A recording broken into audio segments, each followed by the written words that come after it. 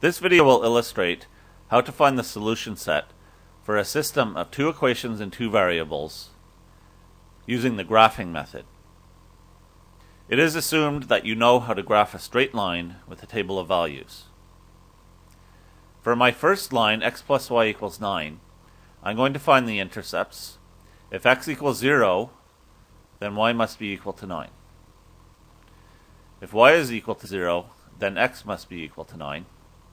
And for a third point, if equal to 2, y must be equal to 7.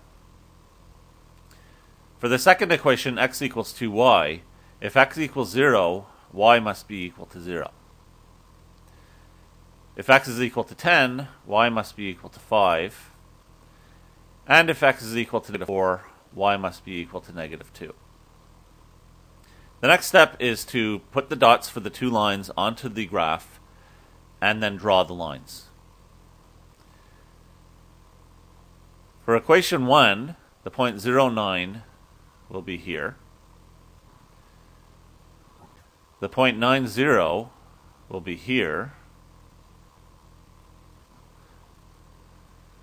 And the point 27 will be here.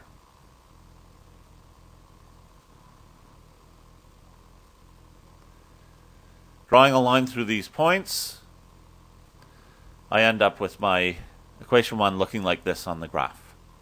For equation 2, the point 0, 0 is here at the origin.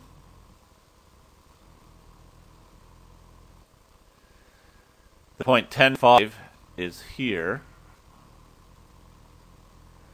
And the point -4, -2 is here.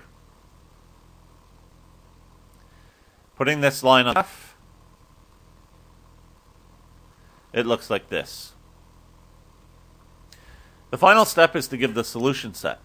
The solution set for a system of two equations and two variables is the point where the lines cross on the graph, and I can read this answer from my graph.